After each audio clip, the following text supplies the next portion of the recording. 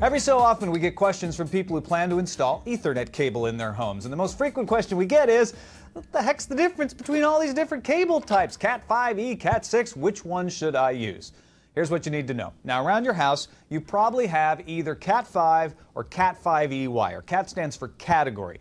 Cat 6 or Category 6 is cable that's more reliable at higher speeds than Cat 5 or Cat 5e. As you can see, they look pretty much the same. In fact, Cat 6 is backward compatible all the way to Cat 4, so you can mix and match your Ethernet cable. But they're labeled differently, and they're different on the inside, where it counts. Until recently, most home routers supported speeds of 10 or 100 megabits per second. However, gigabit routers have become more common. All three of these cables technically work with gigabit Ethernet. The old-fashioned Cat 5 cable, however, is no longer a recognized standard, but it technically supports gigabit speeds, just not very well.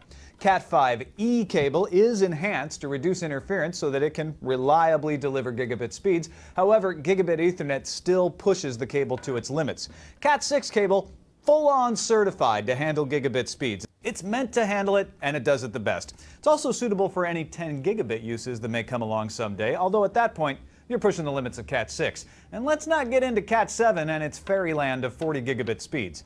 A Cat 6 cable also has more stringent specifications for crosstalk and system noise than Cat 5e does. That means you'll get fewer errors on a system operating via Cat 6. But don't let me make you think Cat 6 is all roses. Some folks think Cat 6 is harder to install.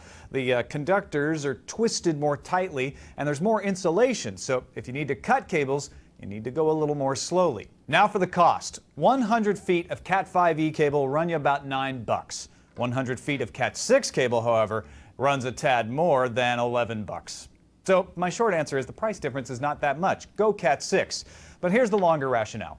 If you happen to have a bunch of Cat 5e cable lying around, don't throw it away. It's useful for many more years and it should serve you well. If you're super cheap and you just can't stand that $2 per 100-foot price difference, then sure, Cat 5e will do fine for the next several years. However, if you're starting from scratch and want to be ready for whatever advances come down the line, you want to go with Cat 6 cable. You want to be as future-proof as possible. You wouldn't remodel your kitchen to look like 1992, right? Okay, maybe you would, but you wouldn't buy a 1992 model laptop, would you? Now you get me. Hope this helps you understand a bit more about Ethernet cables and helps you make a better home network. I'm Tom Merritt, CNET.com.